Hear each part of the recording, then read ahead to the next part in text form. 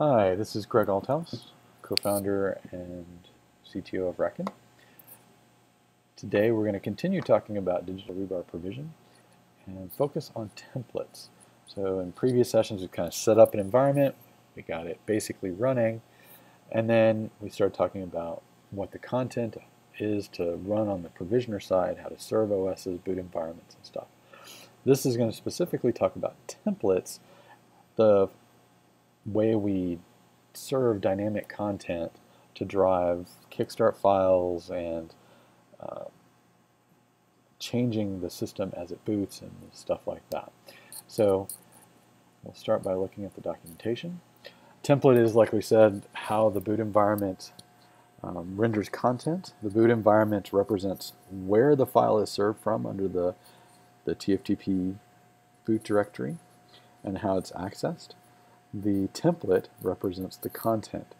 Now templates can represent just direct content, or they can represent content that gets rendered in line inside of a template, so template within templates, and these can chain. The templates are have access to a set of built-in custom functions or variables, as well as additionally parameters that are stored in profiles and on nodes. And we'll kind of talk about those here in a bit. The documentation on Read the Docs has a list of the built-in functions. So how you can get the machine's name, the short name, which is the first part of the fully qualified domain name, its UUID, a path to a custom space for just that machine, its IP address, and then the URL to access that machine space. Then there's various things about accessing the ISOs inside of boot environments and where those live. There's boot parameters, that's inside of the defined in the boot environment that's specified. And then some helpers to find the provisioner itself, and some tools to do things like parsing sections of URLs. We have a security token generator that allows us to generate limited lifetime tokens so that you can do updates to the machine on a time basis that will expire after use, that kind of stuff, as well as the ability to just get arbitrary parameters from our profile space. You specify the key, and then that gives you back the value. And then the final one is the template and template option. These are all kind of described, and then there's some parameters that the kind of existing things already want to know about, and we have examples of those. And then there's some default sub-templates that we provide with the Digital Rebar Provision, and each of those are kind of talked about and how to use them and how to build a profile for them. But we'll just go look through a template as an example. So in this case I have my install directory. I go into the assets directory, and in here I have some bootems and templates that are available. In this case, if I look at the templates, let's start by looking at, for example, the CentOS 7 Kickstart file. So you can see it's your typical looking Kickstart file. In this case, I've got the top part basically filling in and setting up for an install. You can see the template expansion of where am I going to find my install directory. This is the path to the ISO, the exploded ISO from the boot environment. Then you can see we use cases like if I have a proxy server set up, basically I need to go through a proxy to access the internet. This shows how to get values from that, right? I want to take proxy servers as a list of structures. It wants to take the first structure, pull out the URL from that structure, and use it. There's examples of how this data looks like in the docs and how to build the provisioner. Then we also have the example of using parameters, testing to see if they exist, to provide a value, otherwise taking a default. So in this case, this is an example of us setting the default root password. So here's our default value, which is rocket skates, capital R, capital S. Or if the parameter provisioner default password hash is found, it will then inject that in instead of using that way. That way you can customize it and provide it as part of the profiles or global profile or the machine-specific data. And the same thing continues. Then we build our boot disks, install our packages, and then we have our post-install script. In this case, there are a bunch of templates we're including. The templates represent things like, in this case, setting up the host name, including proxy support into the operating system, if that's available. We have a template that represents pulling in and replacing the internet-based repos with pointing at the provisioner to use its ISO repo. We have a root remote access where we can put some SSH keys in place for that template or into the root so that you can get passwordless access. A alpha version of joining this node into a digital rebar can be done through that template.